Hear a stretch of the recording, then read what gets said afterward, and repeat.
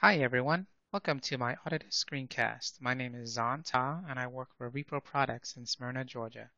I am an Autodesk certified instructor and hold many certifications in multiple Autodesk products for the AEC industry. I hope you enjoy my screencast. If you'd like to see more of my screencasts, please search for VAR 2015, that's VAR 2015, or my name. Please don't forget to give me a thumbs up after you watch it. In today's screencast, we'll be taking a look at Autodesk point layout and using the functionality to place anchor bolt points, if you will, on a slab. This is similar in functionality to a screencast that I did earlier, and you can search for that as well.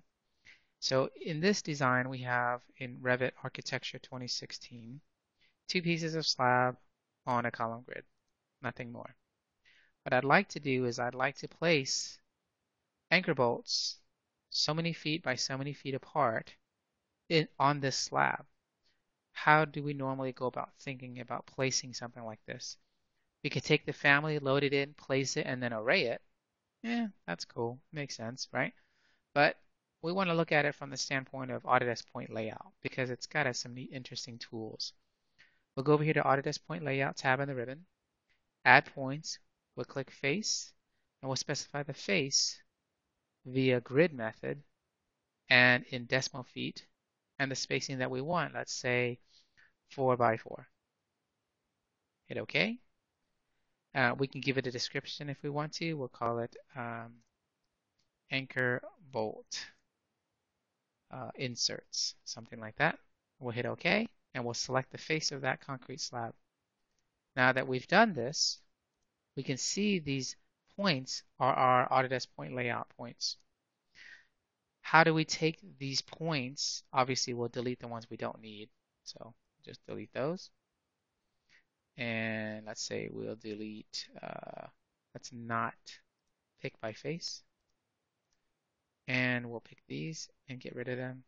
And then if we have to, we can reposition them however we want to. This is a quick way to do the array. But these points, again, are nothing more than families. So we can edit this family. And we can actually load in another family if we wanted to, or replace this one. And we'll head over to my computer, temp, and we'll put in the driving pin. And we'll just place it for now. We'll head over to the reference level. We'll get rid of this point that we have, and then we'll just move this to where we want to move it via aligning and locking. Now that that's finished, it's nothing more than an anchor pin. We save it and load it into the project. Overwrite the existing one.